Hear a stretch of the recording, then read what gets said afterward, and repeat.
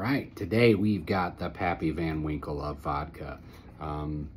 Figuratively, not so much. Literally, possibly so.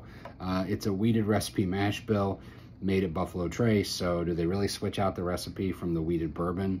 You know, they're not saying that, but that's what I've heard several times. Anyway, after that, it's all completely different because it's distilled like a vodka. They combine a couple different recipes or a couple different distillations. They use this micro still that's been around for a while. They use a column still, and then they blend those together, let it rest, and then they redistill it 3 more times in a dedicated vodka still to create Wheatley Vodka, named for Harlan Wheatley, the master distiller at Buffalo Trace, also a wheat recipe. So Sazerac has been really pushing hard to get this up there with Tito's. Still relatively small brand, especially compared to Tito's, but the quality is certainly there. I mean, if you nose it and sip it, and it's a vodka, so there's not that many flavor notes there, but pretty soft, nice vanilla on the nose.